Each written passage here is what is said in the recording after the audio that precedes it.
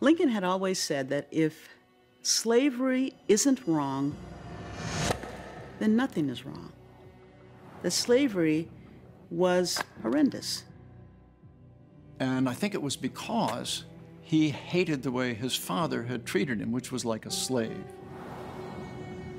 Because his father would yank him out of school, force him to go work on neighbors' farms, performing all kinds of backbreaking labor.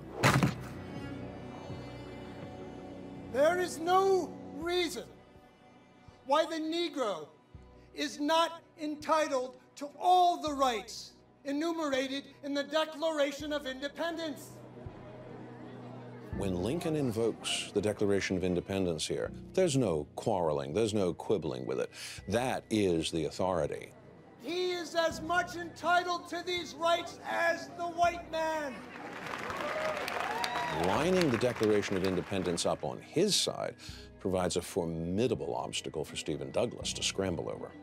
He is my equal, and the equal of Judge Douglas. Lincoln argues that if slavery is allowed to spread into the new territories, it will lead to war.